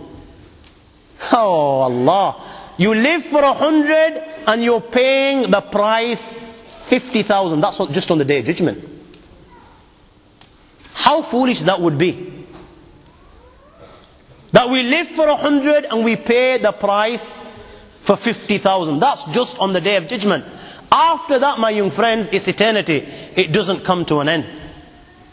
So isn't it more wise, isn't it wise for this, 50 years that Allah gives us in this dunya, 60 years, we obey Him, and you know what, I swear by Allah, Allah will give you paradise in the dunya. If you obey Him, this heart of yours will always be up there, it will be in 7th heaven. You will feel good. You won't be stressed out, you won't have 1 million and then commit suicide at the same time. It just won't happen. This is how good you will feel within. And then within 50 years that you spend like this, what do you receive in return? You're receiving eternity. You're receiving zillions and zillions and zillions and zillions of years of mazeh, of bliss, of pleasure. At the end of the day, like I said, it's all about understanding. Allah give me the tawfiq to understand. Allah give me the tawfiq to act upon the message that I convey to others. And then Allah give you the tawfiq. Wa akhiru dawana alhamdulillahi rabbil alamin.